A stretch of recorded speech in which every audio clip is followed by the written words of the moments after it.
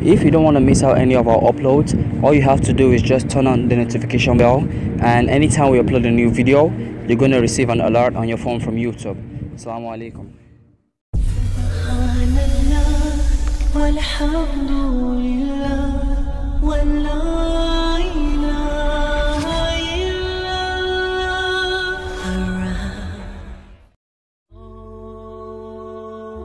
Getting to the children of Adam alayhi salatu wasalam, how did they come about? It's a question. Hawa, may peace be upon her, she gave birth 20 times. Each time there was a boy and a girl. Subhanallah. They were of different colors, different shapes and sizes, in the sense that, you know, the looks were varying from one to the other and so on. And at that time there had to be marriage. So how were they going to marry? They had a different law, they had a different sharia. Adam alayhi salam, how did he become a prophet? That is also a very important question for us to answer. Initially he was the father. When he had his children, he began to remind his children of what happened in Jannah and what happened with the devil. So automatically he was a Nabi of Allah. He was reminding them of the beginning and who Allah is, and how we must worship Allah alone because He is the sole creator, and how the devil cheated them and got them out of paradise. So they all knew directly from Adam alayhi salam that this is what happened, and Adam alayhi salam was giving them da'wah. He was literally calling them towards goodness and keeping them on the right track. So as the children grew, one of the oldest children was known as QABIL, in the English language Cain. And the one younger than him was known as HABIL or ABIL in the English language. We find some similarities in the previous revelations with what we also have in Islam. So what was the difference between these two? Listen very carefully. Cain was not so good looking, and Abel was very handsome. Listen to this.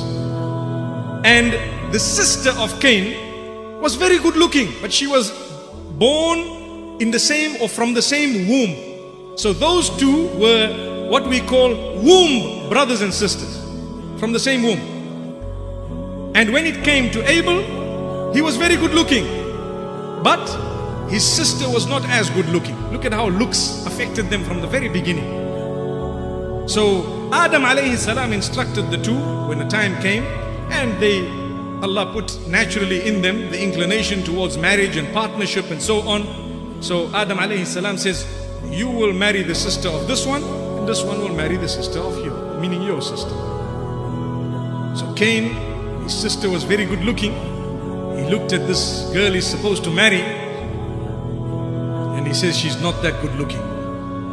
And why must I give my sister to this guy? Why? QABIL or Cain says, I don't want my sister to go to him, and I don't want to have his sister. I'd rather have my own sister, he's saying. Astaghfirullah. Now as the turbulence continued, they went to their father. The father heard about it. He was upset. He tried to explain to them, and he made dua to Allah subhanahu wa ta'ala, and Allah showed him a way out. What was the way out? Allah says, instruct the two of them. One was a shepherd and one was a farmer who had produce. Instruct the two of them to give out a charity. Instruct the two of them to give out a charity, and whoever's charity is accepted will be correct. Now what happened? This is made mention of the Quran. In the Quran, Allah says, when both of them gave their sacrifices, and it was accepted from one and it was not accepted from the other. The question is, why was it not accepted? The one who was a shepherd was Abel. He came with a good animal and he put it on the mountain. Why did they have to put it on the mountain? There were no poor people at the time. There's no poor to give the charity to. So the plan at that time, what used to happen is, they used to put the sacrifice on the mountain, and then they would go away. When they come back, they would see the fire has eaten one or the other. When the fire has eaten your sacrifice, it means it was accepted by Allah subhanahu wa ta'ala. And if the fire has not eaten it, it's not accepted, it's rejected. So this man came with a very good animal and put it there. And the other brother, Cain, the one who was fighting and arguing, he was a farmer. He had produce. He brought not mediocre produce, but that produce that was now almost rotten. And he put it there and he says, right, this is the sacrifice. And they went away. So one was accepted, one wasn't. It's very simple to know which one was accepted and why.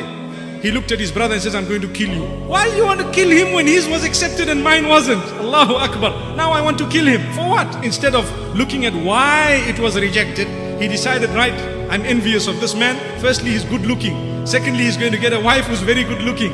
Thirdly, his wealth is accepted. He became envious of his own brother. The brother gave an answer. Allah is going to accept the charity of the person who is conscious of Allah. Allah will accept the charity of the one who's conscious of Allah. If you are going to stretch your hand to kill me, I am not going to stretch my hand to fight you or to kill you back or to do anything to you, because I fear Allah. I fear our Creator who has created entire creation, and He is the Lord of the worlds. This was the answer of the brother. But what happened? This brother was adamant, and Shaitan had taught him how to kill. Imagine, how would someone have known how to kill? You got to stop this person from breathing. How? Shaitan taught him how to murder. So he hit his brother with something very hard, either a rock or something very hard, and he killed him. Allahu Akbar. He killed his brother. As soon as he killed his brother, he sat there looking at his brother, and he started regretting. And now he went away, he went to Adam alayhi salam, and he carried on with the day. And Adam alayhi salam asks him, where's your brother? He says, my brother? I'm not responsible for him. Why do I have to know where he is and what's happening? Immediately Adam alayhi salam knew that there's something wrong. This child is hiding something from me. There is something wrong. Now, later on in the evening, he went back to the body and he's looking at it. And the following morning, he's looking at this body again. And he was remorseful. Because of his regret, Allah subhanahu wa ta'ala had mercy on him by sending him a lesson through two crows. Allah says in the Quran, when he saw these crows come, and the one was digging in order to bury the other, and it dug and put the other into the ground and covered it. So he says, can't I be like this crow? Let me do this. So he dug a hole also, and he buried his brother, and so on. And he was very, very remorseful. And thereafter it is reported that he could not really stay with Adam alayhi salatu wassalam and them, with all the regret that he had. And so he went away. He went quite far.